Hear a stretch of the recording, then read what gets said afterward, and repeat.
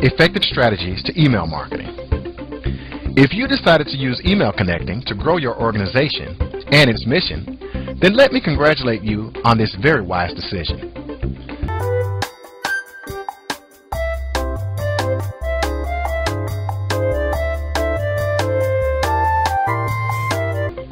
Your members are segmented specifically to their interests, classes, and/or ministries.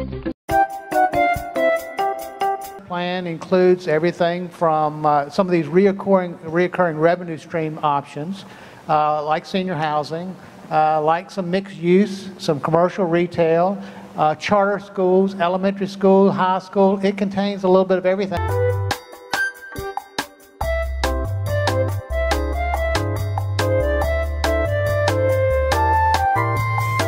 This particular church went from a weekly attendance of 1,200 to a weekly attendance of over 5,000 in 4 months. We're all on a treasure hunt for kindness. We are all looking for someone to treat us nice. And you can see it in somebody's face when they pick up a baby, or we play with a puppy. We are all attracted to unconditional love. Would you agree? But that only starts when we put ourselves out there.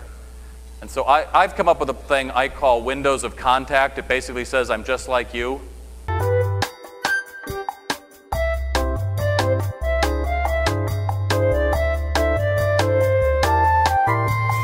Or my favorite untrained salesperson. So, how are you today? Can I help you?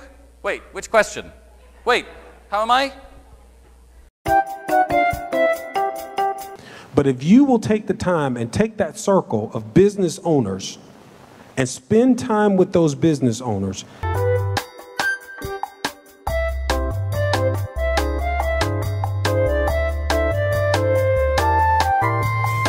and you're telling them what the Lord says and giving them the faith to believe, you'll see that that could be an incredible stream of revenue. You've got to have an excellent plan, and then you've got to execute that plan in excellence in order to be successful.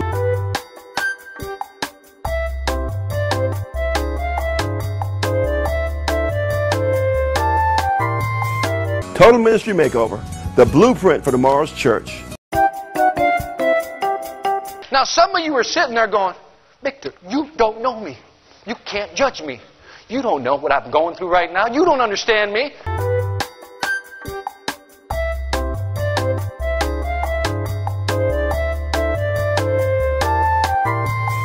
I got to bring up the G word, because nobody ever wants to talk about the G word. Goals.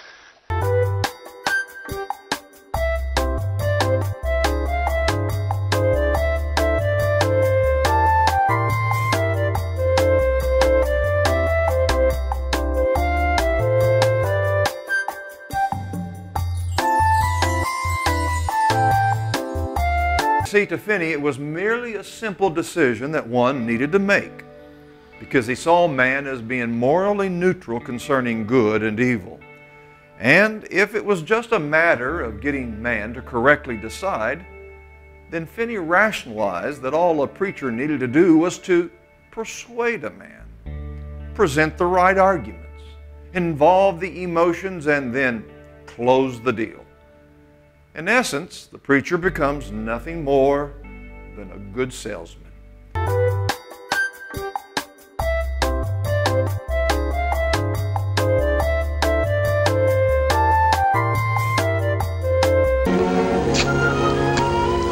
None of these prospects seem much good.